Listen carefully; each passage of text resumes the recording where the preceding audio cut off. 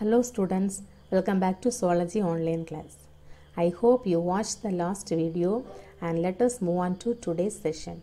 Before we move to the class, just we can do one review regarding the previous class. So in the last class, we discussed about the structure of human heart and working of human heart. Today we are going to learn about blood and its components. So listen carefully. Let's enter into the topic.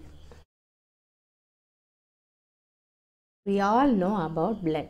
Blood is the main circulatory medium in the human body and delivers essential substances like oxygen and nutrients to the body cells. It also transports metabolic waste products away from those same cells. There is no substitute for blood. It cannot be made or manufactured. It is a red colored fluid connective tissue, right? Composition of blood. The blood consists of two main components. They are formed elements and plasma.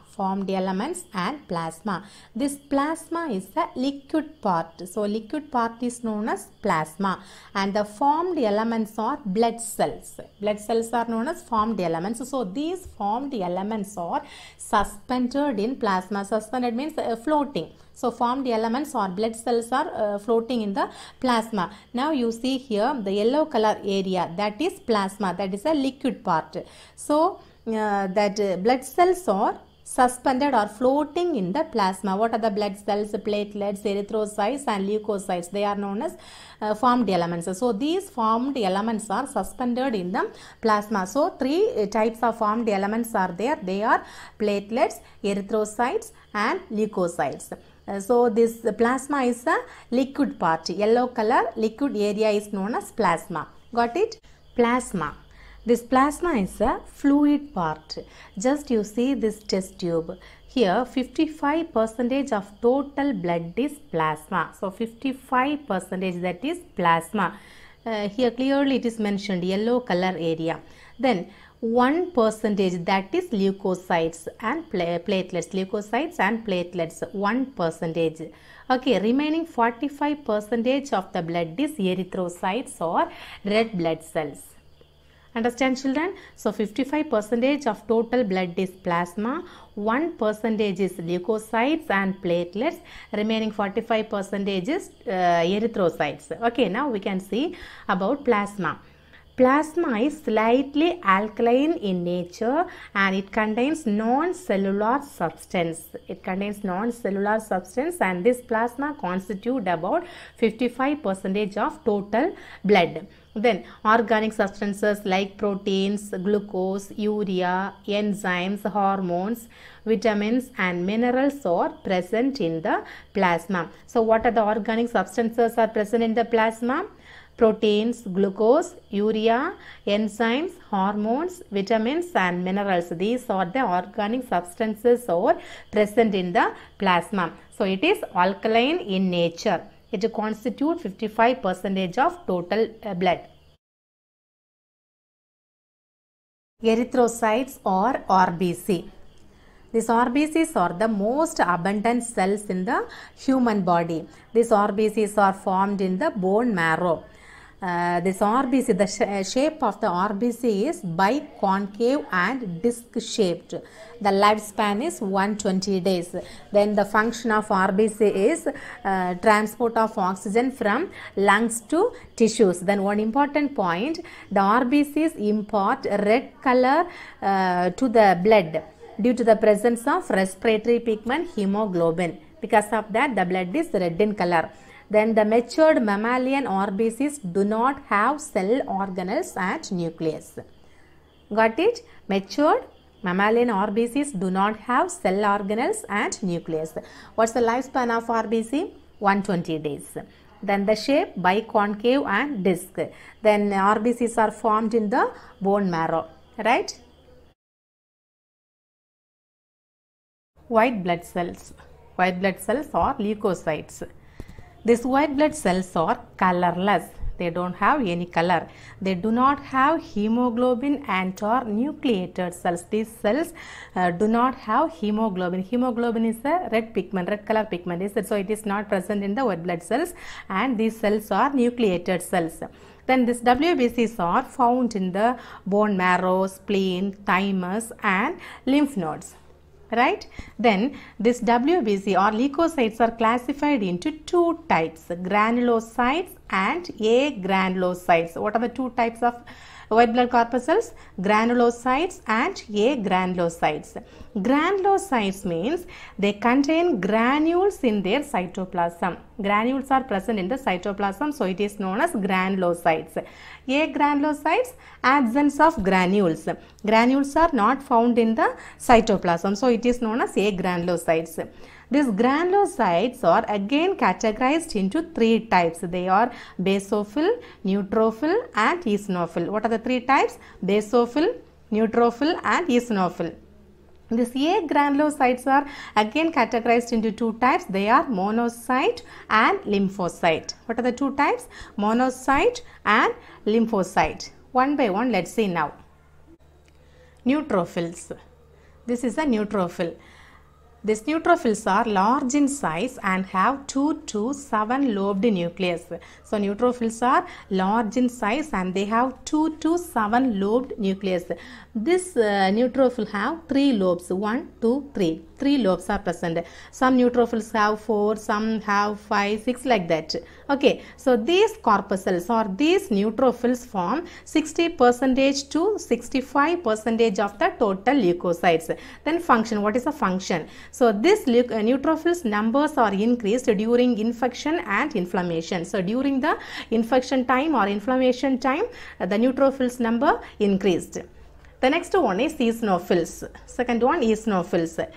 It has a bilobed nucleus and form 2% to 3% of the total leukocytes. So these eosinophils have bilobed nucleus. Bi means 2. So 2 lobes are present. 1, 2. 2 lobes are present. So they constitute 2% to 3% of the total leukocytes. This eosinophils number increases during the conditions of allergy and parasitic infections. Only this two situations the number will be increased. It brings about detoxification of toxins. Then third one is basophils. This is a basophil. These basophils have lobed nucleus, single lobe, okay, only one lobe. So lobed nucleus, they form 0.5 to 1% of the total leukocytes. These basophils release chemicals during the process of inflammation. So during the process of inflammation, these basophils release chemicals. So these are the three types. What are the three types? Neutrophils, eosinophils and basophils. These are the two types of agranulocytes. Agranulocytes means granules are not found in the cytoplasm. So that is known as agranulocytes. Two types, monocyte and lymphocyte. Monocyte and lymphocyte. Monocyte. This monocyte are the largest of the leukocytes and are amoeboid in shape. So this monocyte are the largest leukocyte and shape is amoeboid shape. Amoeboid in shape means that is indefinite shape. Okay, there is no definite shape. These cells form 5 to 6 percentage of the total leukocytes. 5 to 6%. Then function, phagocytic and can engulf bacteria, swallow the bacteria. Phagocytic can engulf the bacteria or engulf the microorganisms. Next one, lymphocyte. This is a lymphocyte, right? These are about 20 to 25% of the total leukocytes. 20 to 25%. This lymphocyte produce antibodies during bacterial and viral infections. So during the bacterial infection or viral infection, this lymphocyte produce antibodies. So these are the two types of agranulocytes. Blood platelets, another name is thrombocytes. Before that, just you see in this diagram. Can you find out the blood cells? Yes. This is RBC or red blood cells. This is WBC or white blood cells. Another name is leukocyte. This is a blood platelet or thrombocyte. Now we are seeing this blood platelets. Okay, so these platelets are small and colorless. Blood platelets are small as well as colorless. They do not have nucleus, and 2,50,000 to 4,00,000 platelets are present in 1 cubic mm of blood. 2,50,000 to 4,00,000. Then lifespan is 8 to 10 days. Lifespan 8 to 10 days. Function prevent blood loss. So this blood platelets play an important role in clotting of blood. Okay, so this platelets clot at the site of injury and prevent blood loss. Functions of blood. There are different functions are there, but now let's see a few functions. First, transport of respiratory gases. Respiratory gases means oxygen and carbon dioxide. Okay, so this blood transport the respiratory gases to different parts of the body. Then transport of digested food materials. Transport the digested food materials to different body cells. Then transport of hormones. Transport of excretory products. Excretory products like ammonia, urea, and uric acid. Protection of the body and defense against diseases. Maintain body temperature, maintain water balance. So these are the functions of blood. Let's see one small recap. So today what are the topics we have completed? Components of blood, formed elements of blood, and functions of blood. Components of blood, two is it? Plasma and formed elements.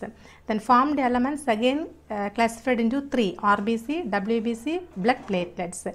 WBC two types: granulocytes and agranulocytes. Granulocytes again classified into three types. What are the three types? Neutrophils, basophils, and eosinophils. Agranulocytes two types: monocytes and lymphocytes. Do you remember? Okay, then third formed element, blood platelets. Then last one, functions of blood. So these are the topics today we have completed. Evaluation part. Why are leukocytes classified as granulocytes and agranulocytes? Name each cell and mention its functions. Answer. First point, granulocyte. Main heading, granulocytes. Granulocytes contain granules in their cytoplasm, hence they are called as granulocytes. They are of three types: neutrophils, eosinophils, and basophils. Neutrophils, their numbers are increased during infection and inflammation. Eosinophils, their number increases during allergy and parasitic infections. Basophils, they are involved in inflammation. Number 2, agranulocytes. Granules are not found in the cytoplasm, hence they are called as agranulocytes. They are of two types: lymphocytes and monocytes. Lymphocytes, they produce antibodies during infection. Monocytes, they are phagocytic and can engulf bacteria. So this answer, you write it in your notebook and learn. Last video also I have given one answer. I hope you all have written in the notebook and you have completed, you have studied. Okay, so in that notebook, this question also you should write it and learn. Worksheet number 2. First one, what is the shape of RBC in human blood? Number 2, why is the color of the human blood red? Number 3, what is the lifespan of RBC? 4, name the largest leukocyte. 5, name the three types of blood cells. Number 6, which kind of cells are found in the lymph? Number 7, what is the lifespan of platelets? Number 8, matured mammalian RBCs do not have dash and dash.